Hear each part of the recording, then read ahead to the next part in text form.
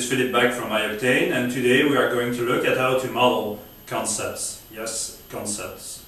Well, okay, but what's a concept in the first place? Because we use a lot of words, and yeah, concept, what's that?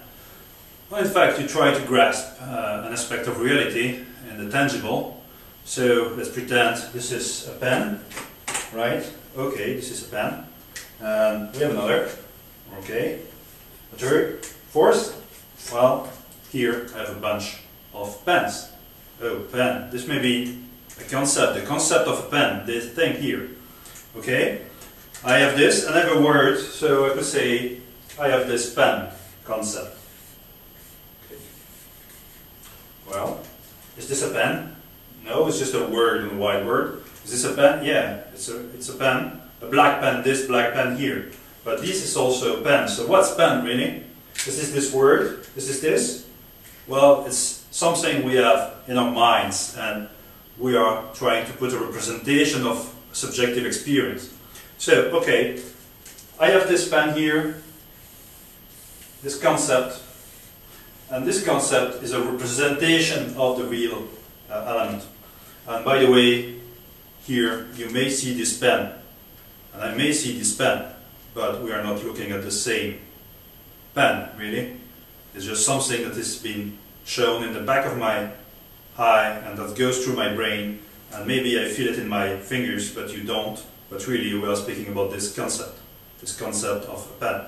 It can become very let's say, philosophical, and we may not get into this, but really, let's not forget that. So if I look at this pen, I would like to say, well, but what is characterizing a pen? Because here I have a black pen, a green pen, a blue pen, and a red pen. Well, I may have a number of important attributes which are linked to the pen. And I may have a number of them, and here I would say the color is important. So the color may be important, it's an attribute of this pen. And maybe in my pens here I have some ink, and there may be an ink level. So I may say, well, ink level is also characteristic of a pen. Right. What else? I may say, well, what's the surface? Is this really smooth, or is it, you know, disgusting to touch and so on? Well, maybe, but here in my representation I don't need this, for example. So what we're talking here, we're talking about something which is called abstraction. Abstraction, what's that? Okay. Abstraction is the process by which you remove the characteristics out of a real concept to just keep the attributes you need for your purpose. And what's your purpose? And that's really important, because when you do any modeling, you have to have an answer to why am I doing this? What's my purpose when I do this modeling? Okay, here I may say, well, I want to keep track of the stock of pens I have. Alright? Do you really need to know the ink level about this? Do you need to know about the color? Do you really need about the fact that it's a pen? Read like this? Couldn't we do something like, I have an item, and this item may just have, let's say, a tracking number. Well, it may be the case. So what's important when you do modeling is that you find the key abstractions, the important abstractions. And once you have that, let's say, well, I may get back to this pen, right? I may say, yeah, but I have a pen group. Pen group, yeah? A concept that is responsible for holding the notion of a group of pens. Alright, then I have another concept here, and this is the concept of grouping. And this is called what? An aggregation or composition. Aggregation.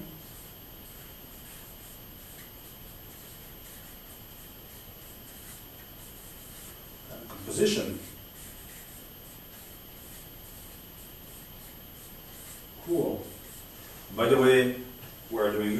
without saying it. And could be named a class. Class or a type presents a set of items of this concept. A set of pen, and this is a pen group, right? We may look at this way. But a pen group is not the same as the pen class, right? This is a pen, not a pen group. So the type of this is pen. This is a group of pens. The type of this is group, right? And if you ask me about what's the difference between aggregation and composition, well, aggregation, here is a group of pen. I destroyed the group, but I still have the pens. So I could say, for example, we have a room, and a number of rooms are into a building. I crush the building, there is no room anymore. This would be an aggregation. So while we are at, let's say, relationships, because this is a relationship, this big part is made out of these other parts. We have other concepts, like I may say an account, which is also a concept. I may say a client. So the client owns this account, a relationship. Well, by the way, how can I read this? Well, is it account on client? Not really. I will say with a small black, in this case here green, let's say a direction arrow, that client owns account. So Mr. S, let's go, owns, okay. And what if my client owns multiple accounts? Well, I may write here at least one, and maybe more than one. And this account is owned by only one client. Okay, so you see, for modeling concepts, we have multiple elements. We may have the concept itself, like a class here. We have characteristics that are interesting for us, which are attributes, and we have relationships. For example, a pen group composed of pen, or an account being owned by a client owning multiple accounts. We have also another thing, which is like a pen. It's a way to write. So, for example, say a way to write here, which is also a concept but more general. And to say that a general concept encompasses a less general concept, we can say that the pen is specializing the way to write. And I could say this here with a small triangle, which is a relationship, like a pen is a way to write. Okay? So, abstraction, aggregation, composition, here specialization or generalization. Specialization this way, generalization that way, relationships and so on. These are the key elements you use for modeling concepts. But what is important in the first place is thinking about the right concepts. And for that there is no substitute for experience. But experience is one thing, but it's in the very concrete. What you are trying to find out is what are the pens into all these large number of pens, and by the way, what are these pens look like, are they different, and so on. So you may need to have really an important capacity for abstraction. In the future video, I will show you a way to find out the key concept in a business setting very easily, and this would be about archetypes. But that's it for now, and thank you for watching.